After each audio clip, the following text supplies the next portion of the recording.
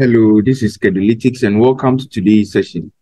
In today's brief video, we are going to look at how we can use the SPSS platform to run some information criteria on the model we have developed, i.e.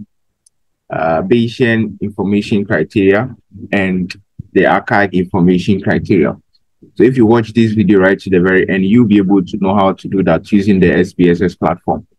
Now, we established in our previous videos that these information criterion are used to be able to tell whether a model performs in terms of the other.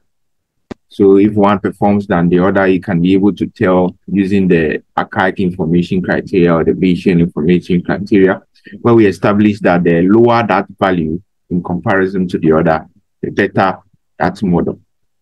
So when you have two AIC values, the one that is lesser than the other is better than the other.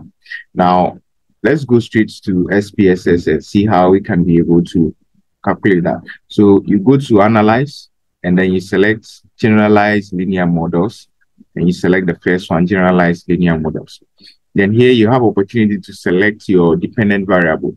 So here our dependent variable is SBP, which is a continuous or a quantitative variable.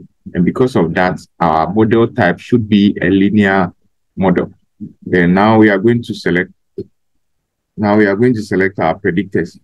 So we want to see how these predictors predict SBP. Now, and then our model, we select all of them.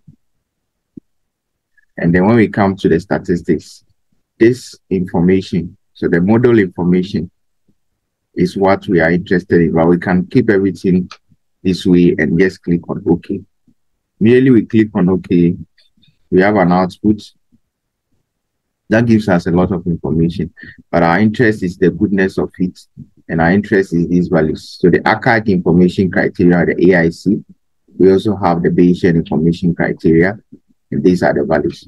So this is how you can be able to use the SPSS platform to be able to run AIC and BIC. If you find this content useful, we encourage you to subscribe if you are new, and like and share this video with all.